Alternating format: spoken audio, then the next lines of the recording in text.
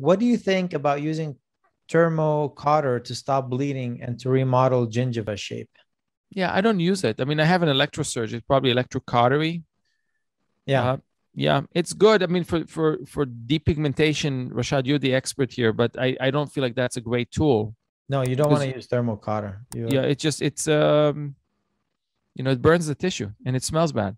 Yeah, I use it a lot when I want to, have a nice, before taking an impression. A lot of times I use that, but I try to stay away from the tooth.